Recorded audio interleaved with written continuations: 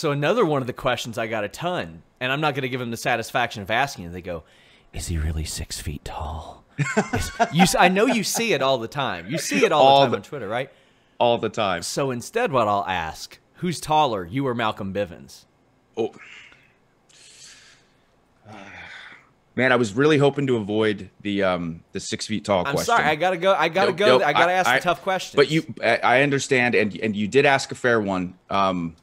And I've always been honest, so I'm gonna stay that way. But yeah, Malcolm's a giant, man.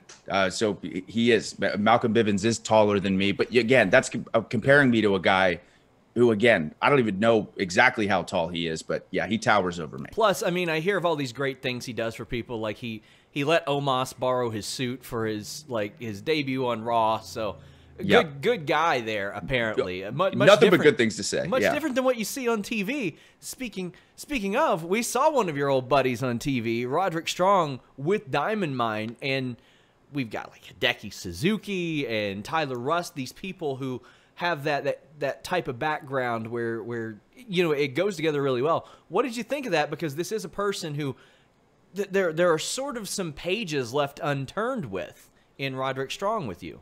Yeah. So for me to see Roddy in this role, though, is really exciting. Because, again, I know that Roderick has been doing a lot of training, got quite a bit of MMA training, and he is a stud. Again, when it comes to bell in the ring, and intensity and conditioning and cardio, he's a freak of nature.